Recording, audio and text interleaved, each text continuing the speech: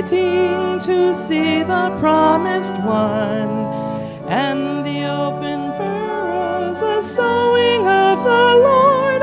All the world bound and struggling seeks true liberty. It cries out for justice and searches for the truth. Thus says the prophet to those of Israel, a virgin mother will bear Emanuel, for his name is God with us, our brother shall be.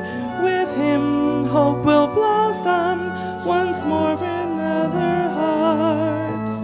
Mountains and valleys will have to be made plain. Open new highways for the Lord.